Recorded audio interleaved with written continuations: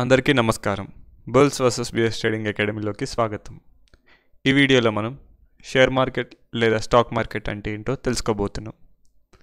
ముందుగా మార్కెట్ అంటే ఏంటి? మార్కెట్ అంటే ఒక ఏరియాలో ఒక వస్తువు కొనడం కానీ అమ్మడం కానీ జరుగుతుందో దాన్ని మార్కెట్ అంటాం. ఎగ్జాంపుల్, ఇప్పుడు కూరగాయల మార్కెట్ ఉంది. కూరగాయల మార్కెట్లో కూరగాయలు అమ్మబడతాయి, కొనేబడతాయి. అంటే కూరగాయలు అమ్మే వాళ్ళు వస్తారు, కూరగాయలు కొనేవాళ్ళు వస్తారు. అందుకు దాన్ని కూరగాయల మార్కెట్ అంటారు. ఇప్పుడు షేర్ మార్కెట్ అంటే ఏదో మార్కెట్లో ఈ మార్కెట్లో షేర్లు కొనబడతాయి, అమ్మబడతాయి. ఈ మార్కెట్లోకి షేర్లు కొనేవాళ్ళు వస్తారు, అమ్మేవాళ్ళు వస్తారు. సో దాన్ని షేర్ మార్కెట్ అంటారు. ఇప్పుడు షేర్ అంటే ఏంటి? షేర్ గురించి తెలుసుకునే ముందు మనం కొన్ని విషయాలు తెలుసుకుందాం. ఇప్పుడు ఇదొక కంపెనీ ఉంది మన దగ్గర. ఇదొక బాటా కంపెనీ అనుకోండి. ఈ కంపెనీకి ఓనర్ ఒకడే ఉన్నాడు ఈ కంపెనీలో. అతని పేరు ఏ. ఇప్పుడు ఈ కంపెనీకి వచ్చి ఎలాంటి లాభమైన నష్టమైన మొత్తం ఇతనే భరిస్తాడు. అదే ఇప్పుడు బాటా కంపెనీలో ఇద్దరు ఓనర్లు ఉన్నారు అనుకుందాం.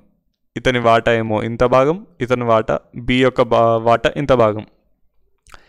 ఈ బాటా కంపెనీకి వచ్చే లాభాలు నష్టాలు వీరిద్దరు కలిసి భరిస్తారు, పంచుకుంటారు వారి వారి వాటా ప్రకారంగా. అదే ఇప్పుడు కంపెనీలో ఇదే బాటా కంపెనీలో ఏ, బి, సి అనే ముగ్గురు ఓనర్లు ఉన్నారు. ఏ వాటా ఏమో ఈ భాగం, బి వాటా ఈ భాగం, సి వాటా వచ్చేసి ఈ భాగం ఉంది. అంటే ఏ ఓనర్షిప్ ఇంత, బి ఓనర్షిప్ ఇంత, సి ఓనర్షిప్ ఇంత. ఇప్పుడు ఈ కంపెనీకి వచ్చే ప్రాఫిట్స్ లాసెస్ అన్నీ వీళ్ళు ముగ్గురు పంచుకుంటారు వారి వారి వాటా ప్రకారంగా, లేకుంటే వారి వారి షేర్ లేక ఓనర్షిప్ ప్రకారంగా. అదే ఇప్పుడు ఇదే బాటా కంపెనీ ఓనర్షిప్ని జనరల్ పబ్లిక్ అంటే సామాన్యులకు కూడా అమ్మాలనుకుంటే అప్పుడు దాన్ని స్టాక్ మార్కెట్లోకి తీసుకొని వస్తారు.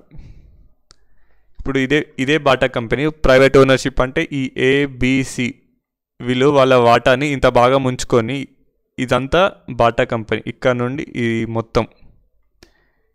ఈ ప్రైవేట్ ఓనర్షిప్ అంటే ఈ ఏ, బి, సి లేకుంటే మిగతా ప్రైవేట్ ఓనర్ల యొక్క ఓనర్షిప్ ఇదంతా ఇంత దాకా ఉంచుకొని కంపెనీలో మిగతా ఓనర్షిప్ని జనరల్ పబ్లిక్కి అమ్ముతారు.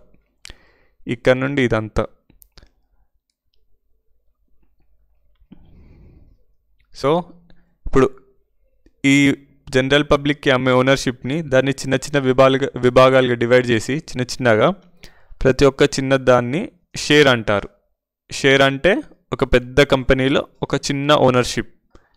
ఒక పెద్ద కంపెనీలో ఒక చిన్న ఓనర్షిప్, దాన్ని షేర్ అంటారు. ఈ షేర్లు ఎందుకు కొంటారు?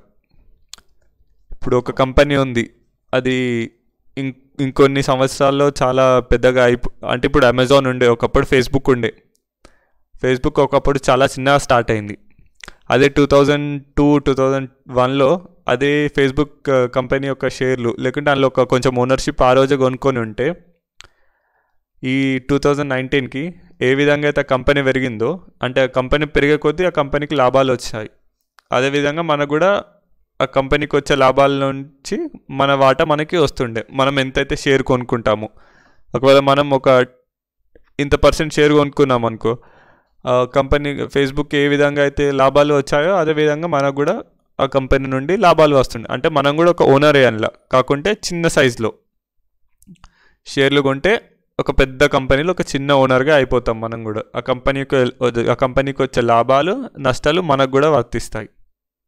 సో ఇది షేర్ మార్కెట్ అంటే ఈ కంపెనీ యొక్క షేర్లు కొనడానికి అమ్మడానికి ఉండే ఏరియాని షేర్ మార్కెట్ అంటాం. ఈ వీడియో కనుక మీకు నచ్చినట్టయితే లైక్ చేయండి, షేర్ చేయండి, సబ్స్క్రైబ్ చేయండి.